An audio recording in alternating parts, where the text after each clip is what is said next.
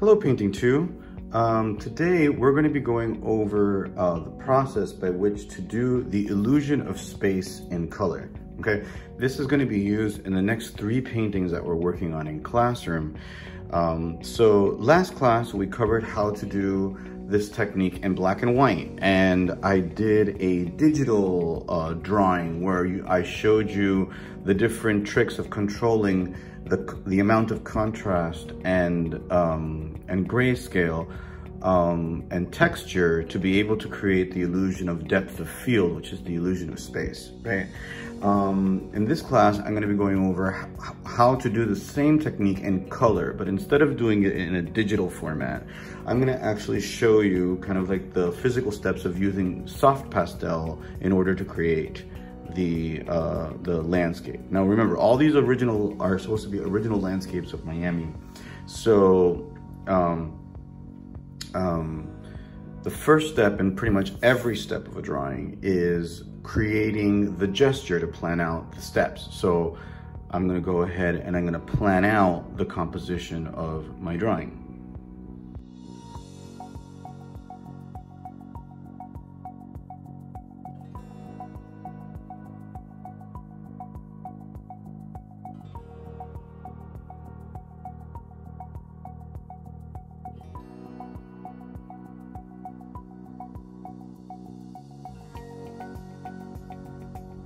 Okay, so I've planned out a gesture of my composition. So the photograph that I'm looking at is this neighborhood of Miami Lakes.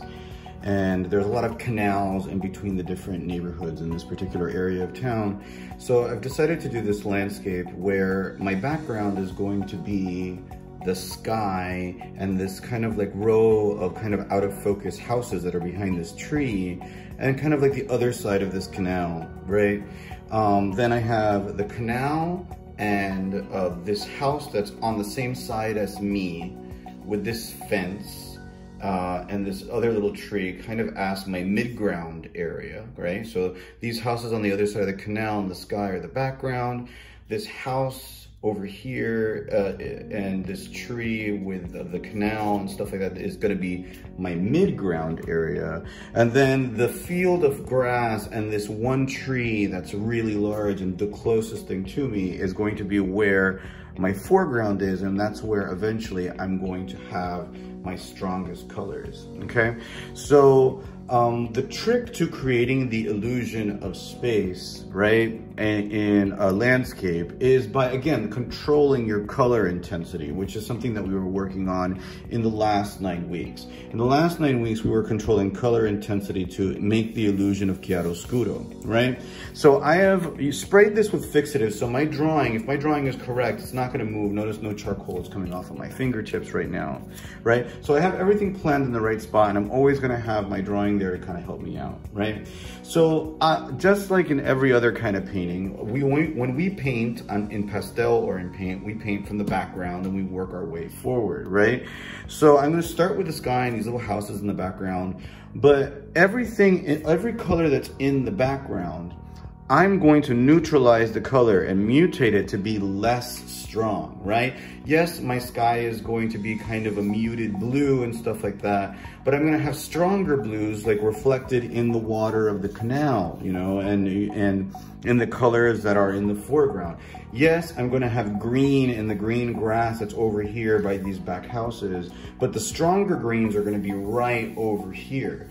So I'm gonna go through the process step by step of separating out the different areas, and I'm gonna document my palette over here on the right-hand side of the screen so that you can see it. So just to think of the first color that I'm gonna try to recreate, everybody knows that the sky is blue, right? And you know, I mean, it is kind of boring, but you know, we can play with that.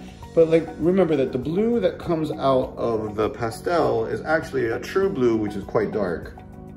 And so we have to add white to it. Now, when I add white to the blue and I create a light blue, right, that's still a very strong color. It's just a little lighter, right? It's a little lighter in shade, right?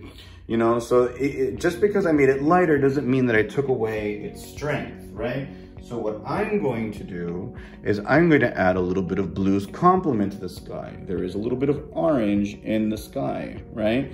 And then using my white and my blue, I'm going to take that orange, I'm going to make a muted blue that has that little bit of orange in it, right? So that this color in the sky can be as light as you want it to be or as dark as you want it to be, but that it is muted so that it's not the strong blue that comes out of there. So I'm just gonna keep on playing with my mixture of my different layers until I come up with a nice muted cerulean blue, right? And I keep on playing with it until it's correct. So that's the color that I want to recreate in the sky. The houses in this particular neighborhood are all kind of like taupey brown and flesh colored. So in the background, I have to kind of mute those colors and make them muted, but the house in the front is going to be slightly stronger than the background. So I'm going to go ahead and go into a time lapse and show and go through the process of documenting my palette and recreating the background first.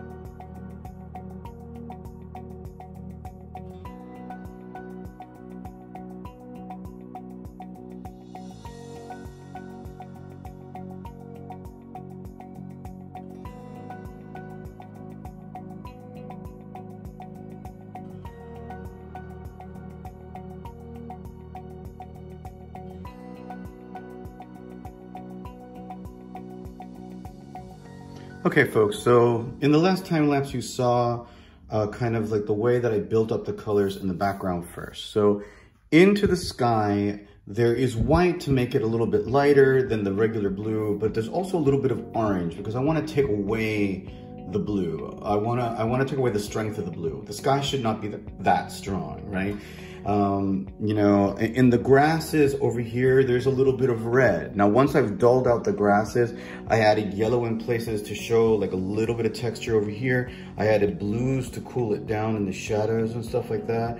And I'm trying to stay away from using black in the background because remember, just like in the grayscale work, you're trying to save the black details for this area in the very front. Okay, so again, the houses in the back don't have a lot of information on them. They're very simplified. They're very kind of like kind of lackluster because I want to allow the amount of texture information to get stronger as I get closer to the front. So now I'm going to move to my midground, right? And in my midground, I'm going to allow the colors to get a little bit brighter, a little bit stronger. I'm going to try to create more variation in color. And my midground is going to pretty much persist of the canal itself going behind the tree, the house that's on the side of the canal that I'm standing on, the fence and the tree and a little bit of the grass in the front. That's gonna be my mid-ground area. That's gonna be the area that has just a little bit more information and is drawn in a little bit sharper, okay? So I'm gonna go into the time lapse.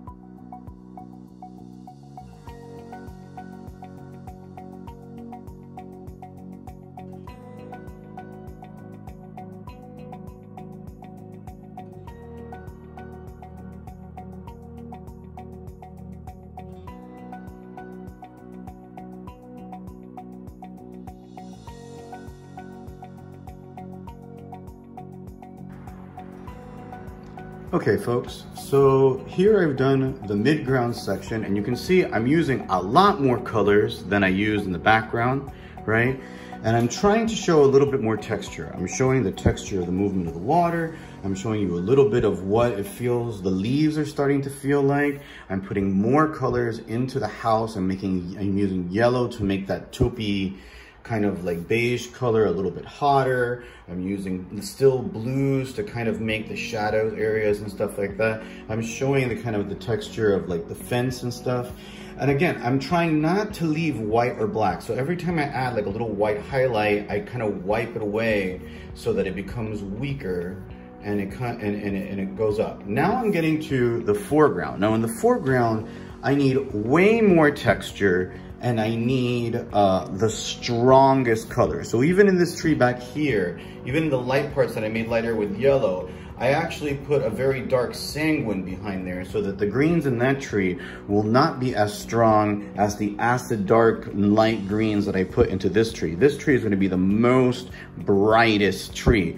This tree is also going to be the only place where I have black. You're also going to notice that in the field in between this tree and the house over there, I actually started in the background with a little bit of orange, okay? And then I put the greens on top of the orange. Now, why is that? It's a nice, bright, happy day, right? And I didn't want to use straight out red in the green because that's going to make it too dull, right? But orange has a little bit of red and it also has a little bit of yellow, so it's hotter. So when I put the green on top of the orange, it dulls it, but it keeps it looking hot, like the sun is hitting the grass, okay? So now I'm gonna start adding texture. So using my stronger green and yellow, I want this to go from a smooth area back here to an area that has a lot of texture in the foreground. Now, one of the easiest ways of doing this is if you have a square pastel, roll the pastel, okay? And let the little corners of the pastel kind of break on the paper. And it creates this kind of nice, kind of like naturalistic texture. Now remember, you wanna leave the background kind of smooth and you want it to get more and more textured as it gets closer to you.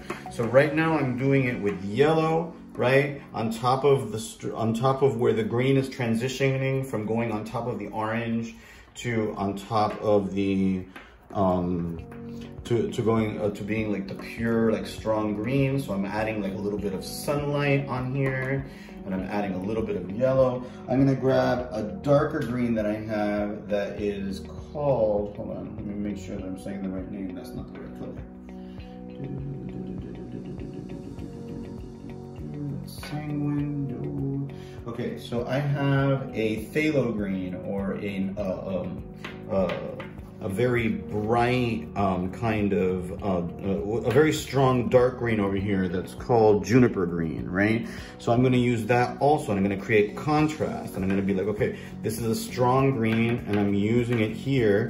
And if the contrast is too much, I can always kind of tap and blend and stuff like that. But you can kind of build this up so that there is more information in the grass in the front with your stronger greens. Now, you don't want to have any of that information go into the background, but in this foreground area, you want to have the most texture possible. So you have to kind of like figure out new ways of moving your pastel to get the most texture on there. Okay, and playing back and forth with their colors until like maybe like in the very front you have an actual, like you can actually see maybe the texture of the grass, you know, just a little bit, just building that up.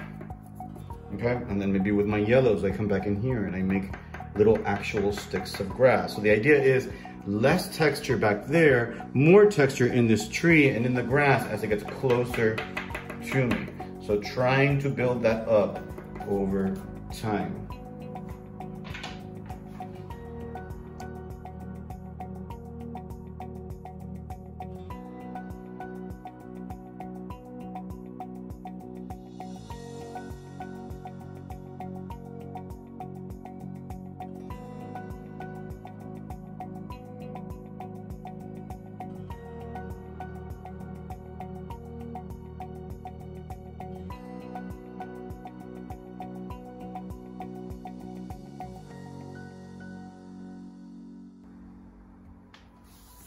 So here we get to the end of the exercise with the foreground.